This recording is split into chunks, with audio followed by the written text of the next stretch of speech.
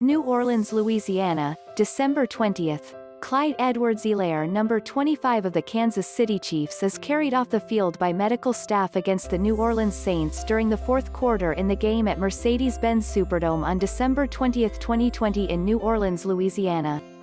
Photo by Chris Graythen. Getty Images. The Chiefs have lost Clyde Edwards Helaire to injury during their game against the Saints. Despite their win on Sunday over the New Orleans Saints, the Kansas City Chiefs suffered a big loss in Week 15 when they watched rookie running back Clyde Edwards Helaire carried off the field with a hip leg injury in the fourth quarter.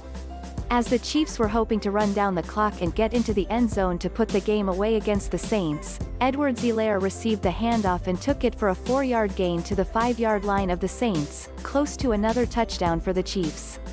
Unfortunately, he would not be able to get back up with what looked like a serious injury.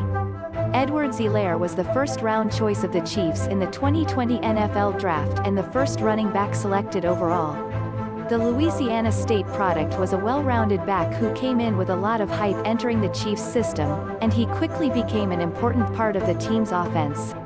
During the game, Edwards Helaire had 14 carries for 79 rushing yards and 1 catch for 4 receiving yards. On the season, he has 181 total carries for 823 rushing yards and 4 touchdowns. He has another 36 catches for 297 yards and 1 receiving score.